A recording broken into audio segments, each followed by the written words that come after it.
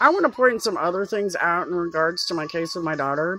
It is no accident that I had reported to Fred Upton's office in May of 2017 the fact that Cass County Department of Health and Human Services, CPS office, was awarding foster kids to people who had already been convicted of child abuse and one of them which gone to prison, and other people who were awarded foster children who had lengthy child abuse and drug addiction records.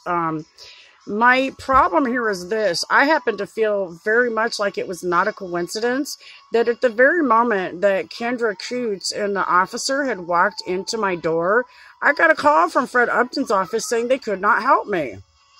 Now, that's not a coincidence. That seems to me more like a setup.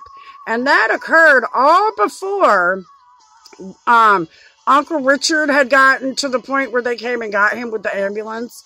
And Ronald had killed Junebug, a.k.a. Clarence Robertson. So I don't think any of this was an accident. I believe they did it on purpose, just like Levita Brookins kept trying to set me up with the food stamp card and through other means, and she was unable to do so and kept denying me benefits.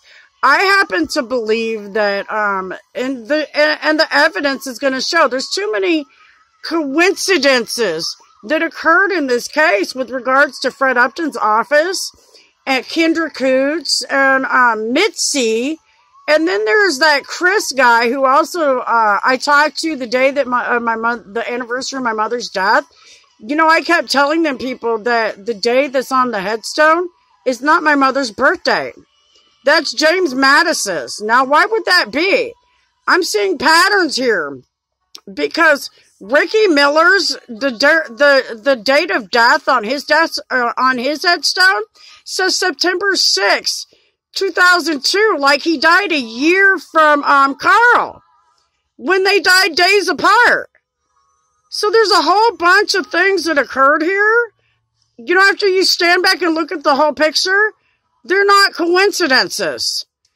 So, you know, I know that they maliciously prosecuted me with regards to Tiara. And I also know that there's other people in my family that happened with.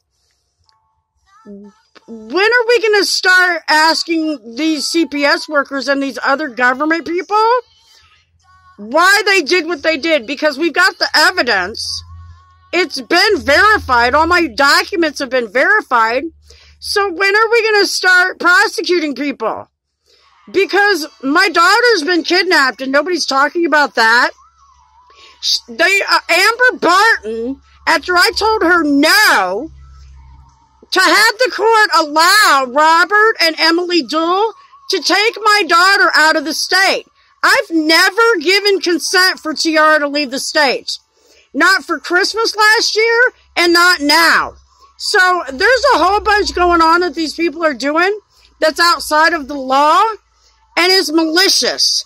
They've been purposely malicious to me and my family. Why? And when are people going to jail? God bless America. Have a blessed day.